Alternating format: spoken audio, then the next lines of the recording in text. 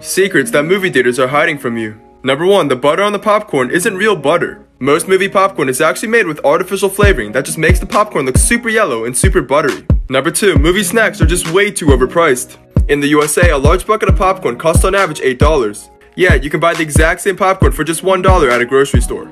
Number 3. This is the most ideal area to sit. You should sit around 2/3 of the way back, as close to the middle as possible. This will give you the best audio and visual experience.